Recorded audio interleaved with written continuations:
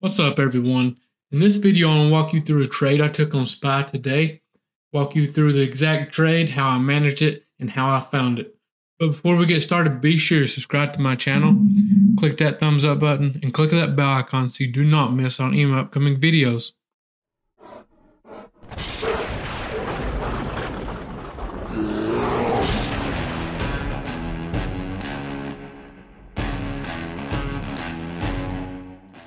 So let's get right into this trade. I like to keep these short. I don't want to waste your time. So basically what I was looking for pre-market, my game plan was if we broke above this 428.1, I like the upside. You can see right here I had a resistance at 429.7. I was looking to go short there, or I was looking for a bounce at 425 for calls. Now, the trade I ended up taking was different, right? I was watching price action, and this happens a lot to me. You know, I see a nice trade set up based off price action alone. So we sold off nicely. We came back up. I was looking to retest this area here to get puts. I added to this trade a couple of times. Come up, I got the 426 puts. My average was around 80 on these. And we just caught this nice move down here all the way to my price target. I held until my final price target here at 425, which was, let me zoom out a little so you can see, yesterday low, right? I want to see us come down. I knew there's going to be some buyers down there. I didn't know there's going to be as strong as they were, or I would have taken the bounce. As you can see here, we come down, touched it, bounced up $1.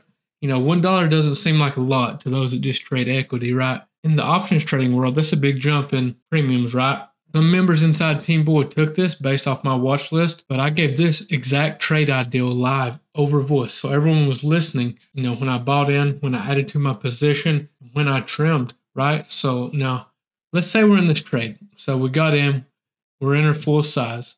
My first trim was right here. I told everyone, I said, I want low a day. It'll be my first trim. We come down, hit it, trimmed, and another nice push down. I trimmed again into weakness, into momentum. To the downside, I trimmed. And my final sell was right here. I closed out my position completely out. And that's when some of the members hopped in and caught the move back up. But that's basically it. This is basic price action. If you have any questions, feel free to reach out to me. And one last thing before I go. If you haven't already, go to grizzlytrades.com and join my email list, right? Because I put out a free newsletter. I plan on releasing one this week or this coming weekend, the next one. So go sign up. It's completely free and takes like 5 seconds to join my email list. And that's all I have for this video. I hope these short recaps help you all out. If they do, be sure, click the thumbs up button. And if you'd like to have anything else included in these videos, drop it in the comments or DM me on Instagram. Appreciate you all for watching, and I will see you next time.